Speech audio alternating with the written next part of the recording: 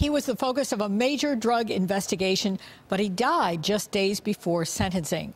Tonight, federal prosecutors want to know if John Smith could still be alive. John Smith led the Afro Dogs motorcycle club here in Buffalo until police busted him on cocaine charges. And now there are big questions surrounding his sudden death 2 months ago. News 4's Luke Moretti has more on the investigation. Luke? Yeah, Jackie, according to minutes of a federal court proceeding earlier this month, government prosecutors have concerns about the manner of death and questions about whether John Smith actually died. And that's not sitting well with Smith's criminal defense attorney. Federal prosecutors have questions about John Smith's death and have left the door open to possibly disinter his body to get some answers. It's outrageous. Smith's attorney, Joseph Terranova, says the government had an opportunity to confirm his death.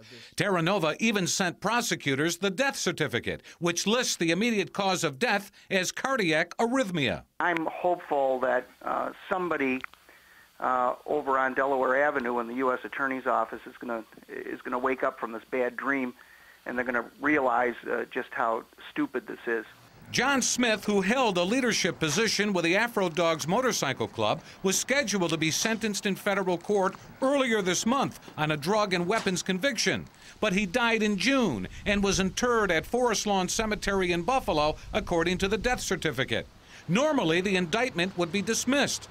But now prosecutors have asked the judge in the case for time to investigate, which could include disinterment. It's rare.